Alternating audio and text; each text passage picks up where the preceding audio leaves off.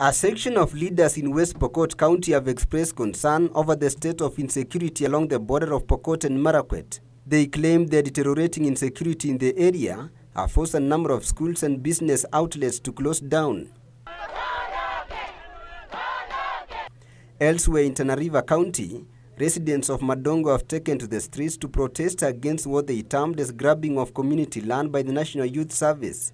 The residents, mainly women, say they are forced to do business in the scorching sun as the land they earmarked for construction of a modern market has been grabbed.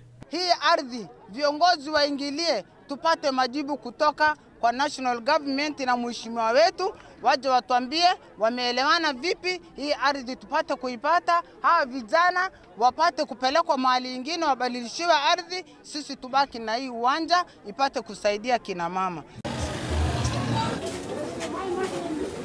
Meanwhile, in Narok, police have launched investigations into an incident where the body of a 21-year-old lady was discovered dead at a lodging within the town. It is alleged that the lady was strangled by an unknown person who left her lying half-naked at the bed. Area residents have called on the government to bring to book the culprits. In Samburu County, a water tower is at the verge of extinction following an ongoing destruction.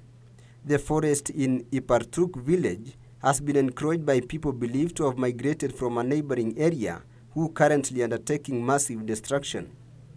Finally, residents of Busia County have been urged to embrace organic food for healthy living. Speaking during the celebration to mark the World Food Day, the County Executive of Agriculture Moses Osia urged the residents to promote organic food as they do not contain chemicals that are associated with many lifestyle diseases.